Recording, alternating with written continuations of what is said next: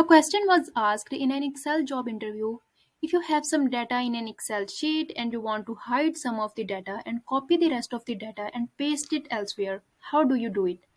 So let's look at an example of this. Let's say I have to hide the list of veggies and fruits from this data and copy the rest of the data. First of all, I'll hide these two columns. I have to select these and press Ctrl plus 0.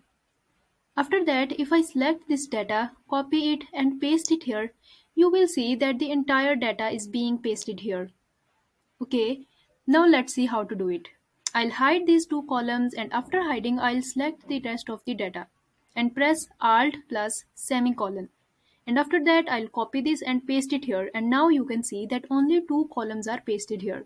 There is another way to do this. Let me show you that as well.